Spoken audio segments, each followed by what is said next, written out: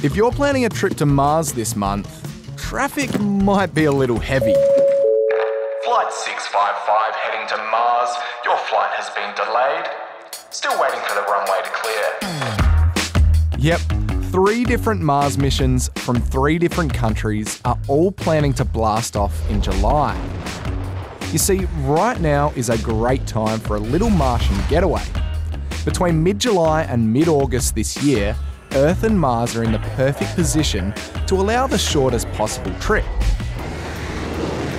The first cab, or rocket, off the rank is the United Arab Emirates, which took off on the weekend from a Japanese island on its very first Martian mission.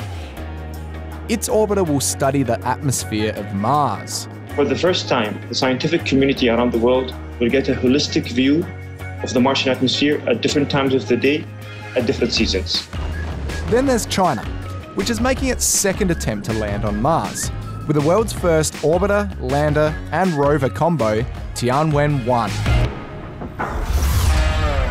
The last mission, penciled in for the 30th of July, is from NASA. Their rover Perseverance is going to the Red Planet to collect rocks, which NASA hopes to bring back to Earth one day. But unlike China and the UAE, the USA are kind of veterans when it comes to Mars. This special Aeronautics and Space Report brought to you by NASA.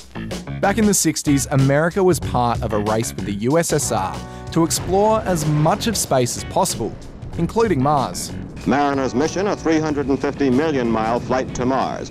There were a few failures, but in 1965, the Mariner mission gave us our first glimpse of the Martian surface. 21 pictures were transmitted by Mariner 4, and they raised much of the veil of secrecy that shrouds outer space.